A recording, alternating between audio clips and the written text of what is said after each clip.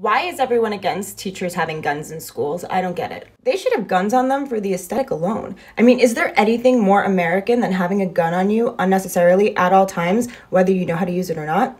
I don't think so. Then there's the safety aspect here. The teachers will feel safe knowing that they have a gun on them. It'll be like a security blanket, but it's a security firearm.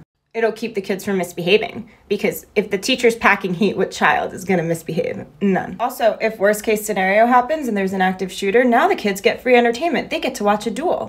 And if the teacher survives but doesn't save the kids, well, now the parents get to sue the teacher, and everybody loves a good lawsuit. I don't even know why we're stopping at guns. Why limit ourselves? Why limit our children like that? Give each classroom its own missile launcher. The biggest benefit here is that if there is an active shooter, the teachers will handle it and the police will wait outside of the school until they're told that it's safe for them to go in. And this will just be effectively saving lots of blue lives because they're the ones that really matter.